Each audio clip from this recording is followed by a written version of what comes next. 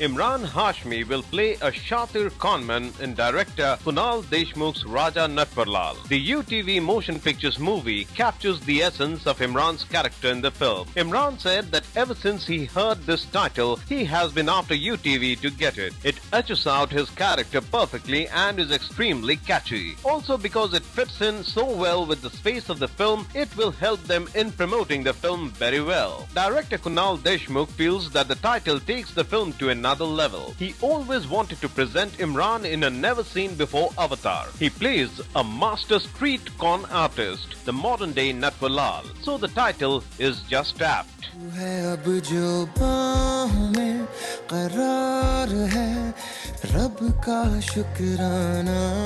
The film was earlier titled Shaatir, but now it will be called Raja Natwarlal. Disney India's VP and head of marketing and distribution studio, Amrita Pandey, said that Imran, Kunal and their team were thrilled about this title from the moment they hit upon it, as it sums up his character perfectly. Imran and director Kunal Deshmukh together have entertained audiences with back-to-back hits earlier, and they look forward to Raja Natwarlal to entertain the audiences. The film is slated for August 29 release.